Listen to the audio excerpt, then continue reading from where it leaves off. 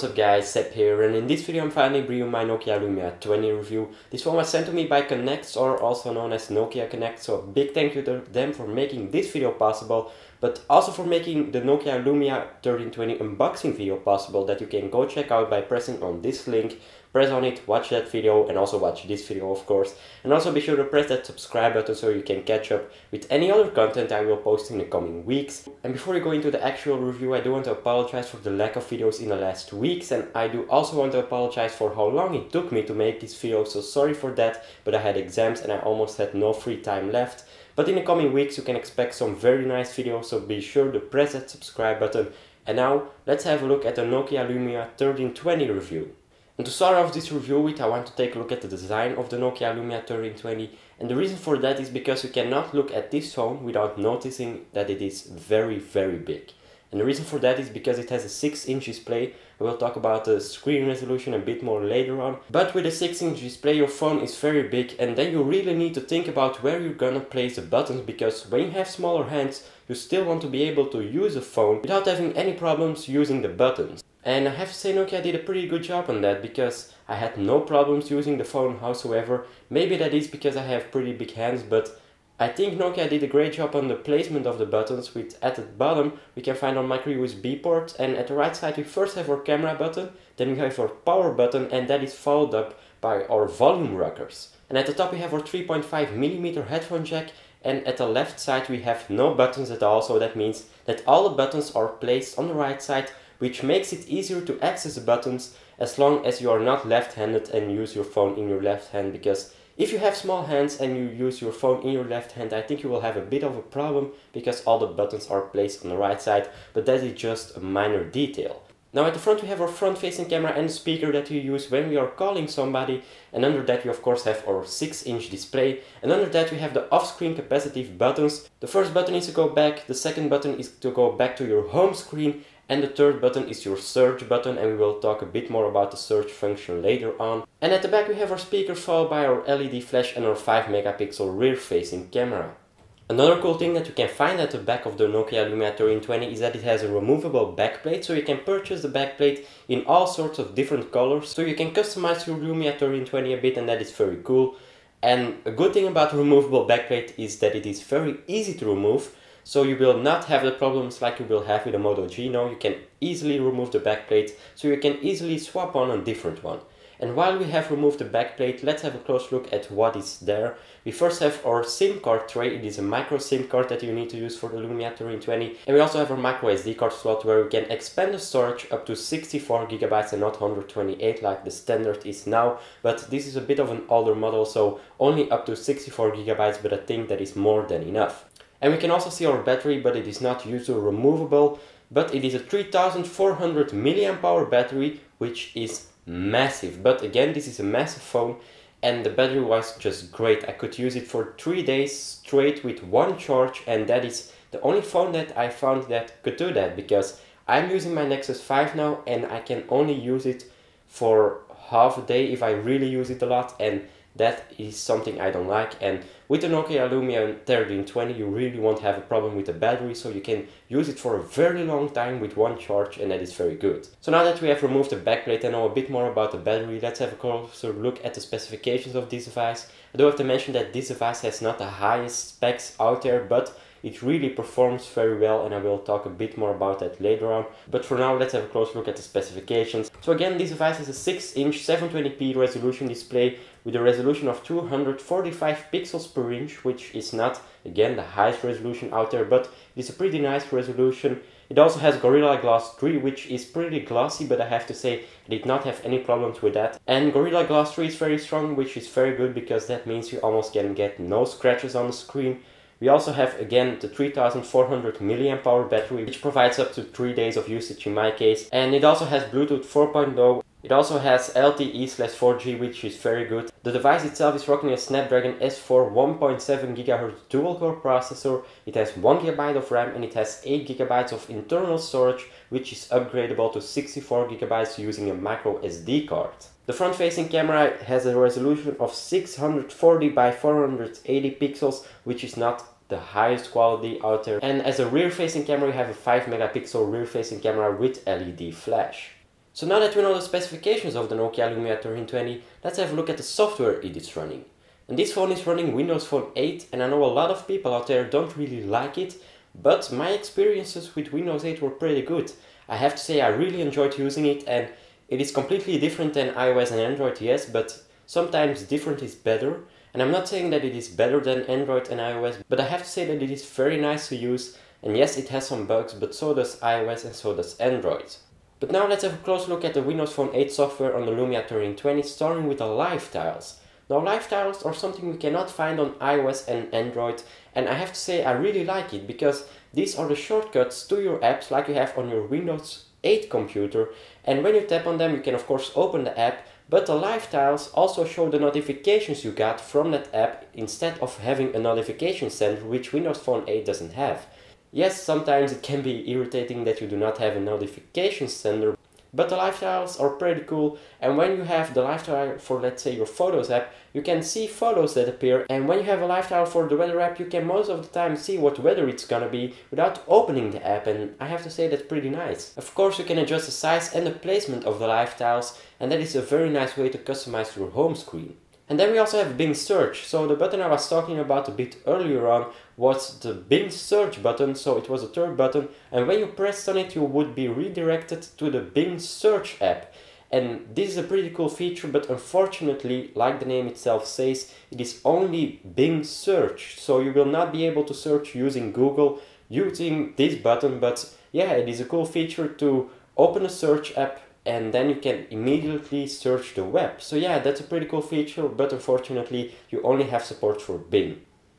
And the next feature we have is called Glance, and Glance is a very cool and useful feature because when you take your phone out of your pocket, you will get this notification view, and I have to say I really use it a lot. Because normally you have to turn on your phone before you can see your notifications, but with Glance you have your time, you can see if an alarm is set, and you can also see what notifications you have. Of course not a very detailed view, but you can see if you have any mail or any text messages, or you missed a call. So I have to say that it's very nice and very useful.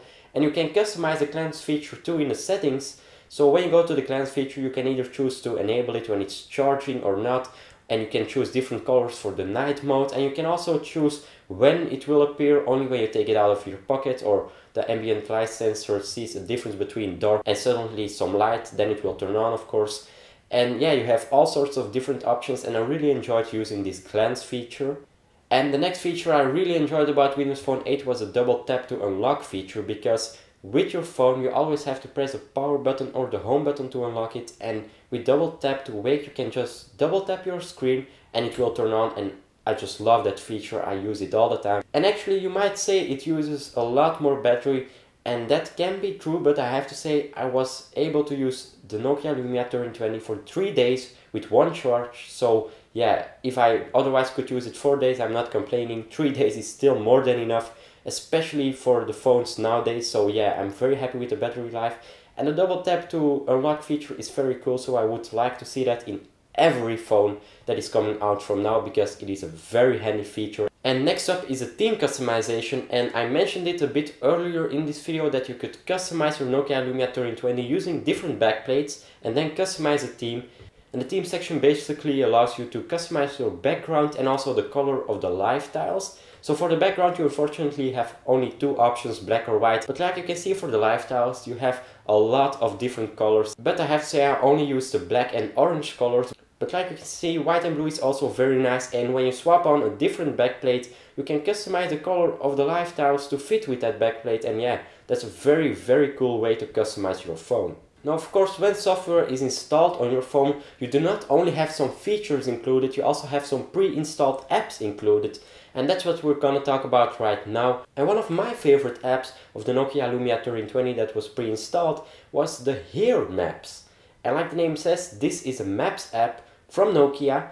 And the reason why I liked it so much is not because I use it all the time, no, not at all actually, but it has some very cool features, and the accuracy was very good, because it could tell me where I lived, even with the number of my house between two houses, and it was only one number wrong, so that is something very cool, and you do not see that on Google Maps or any other Maps app because they cannot do it, but for some reason Nokia does. So yeah, that is something that really blew my mind. And another cool thing that also blew my mind was that you have a feature where you can look around in a 360-degree view using your camera, and you can see which stores are close by. And that is just an awesome feature, because in that way you actually have a real life sat nav. So that is very cool. You can use your camera and you can just walk to the store using your camera and get directions from the Here maps, and that's just a very cool feature, and I think it has some very great potential for maybe a sat nav or other phones, because yeah, that feature just blew my mind and I'm in love with that feature. That really is a great feature in a great app, because I never seen that before, and yeah,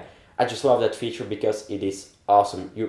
If you are ever going to test the Lumia out, be sure to test that feature out, because it is really awesome. Like I already said, I'm in love with it. Go check it out. But of course, Here Maps app was not the only app that came pre-installed, and I will take a closer look to the other apps later on in this video. But now I want to take a look at the Windows Phone App Store, because when you buy a smartphone, the biggest reason is to install other apps on the phone to do different things. And I have to say that in the Windows Phone App Store there is a lack of apps. For example, you cannot install Snapchat because there is no Snapchat app. You have only Instagram in beta, it's not out in the full version yet. And you only have one Google app, and it's Google Now Search. So yes, there is a lack of productivity apps in the Windows Phone App Store, but I have to say that in terms of gaming apps there was a pretty big choice. Yes, the most recent games were not available, like Real Racing 3. It was not available on Windows Phone 8 yet, maybe it will come soon, I don't know. But most games were available, so that is very good. And also I did not find any game that was not running smooth on the Nokia Lumia 2020, so that is very good. Like you can see, I installed this app, and it's a racing game because I love racing games. And yes, you can see my driving skills are not so good while recording. And like you can see, there are no frames drop and there is almost no lag, so that is a very, very good thing, especially when you know how low the specifications of this device are. So Microsoft did a great job in terms of software developing, because the software runs smooth, and yeah, that's the most important thing of a smartphone, that it runs smooth. It doesn't matter how low the specifications are, as long as it keeps running smooth, that is very good. So they did a great job on that. But now let's get back to another pre-installed app, and that is a camera app, and I have to say I really enjoyed using the camera app. I took a lot more pictures than I normally do with my normal phone, so I guess Lumia makes you take pictures, and that is very good. And yes, it only has a 5 megapixel rear-facing camera, this particular device, because Nokia also has some smartphones with 41 megapixel rear-facing cameras and 20 megapixel rear-facing cameras, so this one has a bit of a low resolution quality camera, but I have to say the pictures came out very good. But there was also something I didn't like about the camera app, and that is that you were not able to either zoom in and zoom out while you are recording, and you could also not tap to focus while recording. So when you wanted to zoom in, you had to stop recording and zoom in, and the same for zooming out, you had to stop recording and zoom out again, and then start recording again to zoom in and zoom out. And that is something that is very irritating when you want to zoom, and also when you want to tap to focus. That feature was not available, not even in the settings itself, so it is only automatically focus, and that is something I don't like, because with the camera app on your phone you really want to tap to focus, because sometimes you see something far away, I don't know, and you want to tap on it to focus, and with the Windows Phone 8 software it was not possible. Maybe they will fix that in Windows Phone 8.1, I don't know, I haven't tested it out yet. I hope to do so, of course, but for now with Windows Phone 8 it was not available, because when you tap to focus you would stop recording and nothing would happen, so that is very unfortunate. I do have to say I did not take any pictures when it was dark, so yeah, you might do that a lot, but I don't do that at all, so that's the reason why I didn't do it. But if you would like to see that the next time in the next phone review, be sure to leave that in the comments down below, so I can keep that in mind to do it the next time. So yeah, that is a camera app, and I will leave a link to all my pictures I took with the Lumia 3020 in the comments down below, so you can all check them out. And maybe I will even do a camera test of the Nokia Lumia 3020 in the future, because I still have some footage left from a camera test, so I might publish that video very soon, I don't know. If you want to see it, be sure to leave a comment down below saying that you want to see it, so I can make it happen, and if you do not want to see it, of course I will not publish it then. So next up I want to take a look at the lock screen, because that is somewhere I spent actually a lot of time, because I most of the time unlock my phone to see what time it is and to see what notifications I have. And I know with glance that is not needed anymore, but still I still unlock the phone quite a lot just to see what time it is, because I'm used to looking at my lock screen for that. So I unlock it quite a lot. And with the Windows Phone 8 software you are able to customize your lock screen. And I do not mean with customizing by adding widgets and everything like that, no.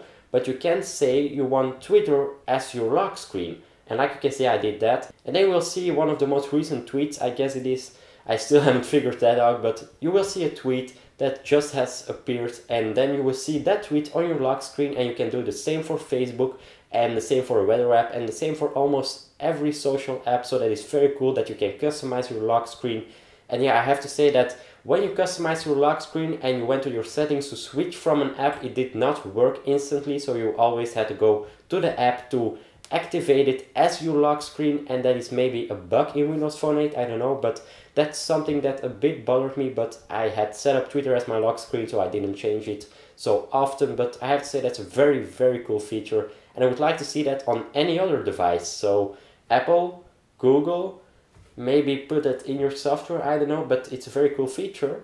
But now let's get back to another pre-installed app, and this app is called Internet Explorer. And this is your standard browser app on any Lumia device, and it also was my standard browser app because there is no Google Chrome app available in the App Store, so I had to use it. But I'm gonna say something about it that I never thought I would say, and it is Internet Explorer is fast. And that is something I really never thought I would say, but it is the truth. When you're browsing on 4G, which is the fastest mobile network available right now, it is very fast, and even when you're browsing on your Wi-Fi, it is just so fast. Loading pages, zooming in, zooming out, everything goes very smooth, and that is something I really enjoyed about it. And it is maybe weird that Internet Explorer is fast, but the mobile version of Internet Explorer is so fast, it is so good. And yeah, I really enjoyed using Internet Explorer on the Lumia 1320, and reading an article on the Lumia 1320 is just a joy because the screen is so good. I just love the screen, I really do.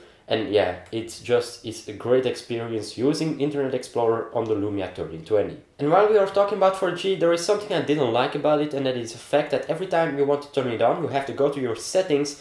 And it was for me the first time a bit difficult to find it, because in a settings menu, it's not an alphabetical order, and you also have no pictures at the side of it to identify what is that particular setting. Yes, you have the text, but in that way it is a bit difficult to find it. So that is the thing I didn't like about it, that you every time had to go to the settings and look for it. Because even after 2 weeks of usage, I couldn't find it directly, so that is a bit of a bad thing about it. But yeah, it's not such a big issue, because actually the settings are pretty nice. You have a lot of settings, a lot of different things you can adjust, so that is very nice. But I would like to see a different settings menu, because it is a bit unclear at the moment. So maybe add some pictures or put it in an alphabetical order so it is easier for us to find the settings. But beside of that, yeah, the settings app is very nice. You have a lot of options again. So actually it is a pretty good settings app. But now let's have a closer look at the screen and the speakers. And I do have to say that I recorded this footage only with my Nikon D3100, so I did not have the Zoom H1 by then, so the audio quality of the speakers is not the best. But yeah, let's just have a look at the screen quality and audio quality.